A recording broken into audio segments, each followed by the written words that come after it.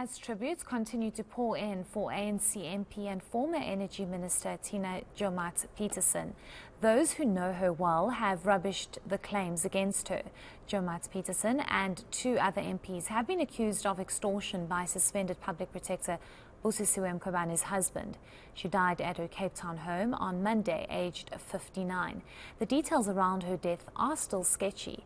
ENCA's senior reporter Aisha Ismail reports. Feisty, militant, yet kind and compassionate are just some of the words used to describe the former Minister of Agriculture, Forestry and Fisheries and Minister of Energy. She was the chair of Parliament's Police Portfolio Committee at the time of her death. Joemat-Pettersson was involved in student politics at the University of the Western Cape during the turbulent 80s. Those who studied with her recall her determination and commitment to fight for justice for all. We reconnected and it was a very healthy relationship in the sense that she was able to take advice. She never shied away from asking advice, and she stood up to people that others didn't stand up to.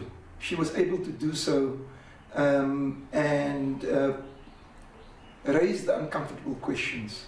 And so I respected that about her, that she could raise the issues without blinking an eye. And when the police used to appear before her and the committee, she would support the inquisitorial approach of members of the portfolio committee when I was there and while I was there. And so I had a lot of respect for her. Asked about the allegations against Joemat-Pettersson of extorting 600,000 rand from suspended public protector Busisiwe Mkhwebane's husband to scrap the inquiry into her fitness to hold office, Tina said there was more at play here. She is alleged to have conspired with ANC Chief Whip Phemi Majodina and Section 194 Inquiry Chairperson Richard Yankee. I don't want to go there, and I was shocked when I saw the papers, but I knew it couldn't be. I knew it couldn't be what was in those papers because Tina was never one who needed money. Tina gave money to the organizations, and she gave of her own money to organizations. As far as I know, when we had the community police forums coming to Parliament, she paid for their lunches herself.